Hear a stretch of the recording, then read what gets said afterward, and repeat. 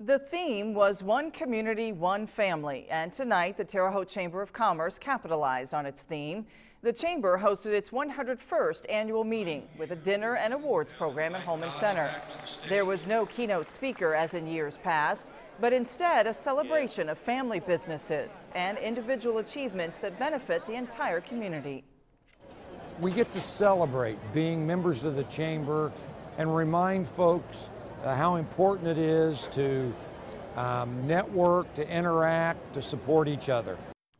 The Chamber honored 5 generation businesses still going strong in Terre Haute, including Baszler's, Hendrick Title, Holman & Company, Industrial Supply, and Prox Company.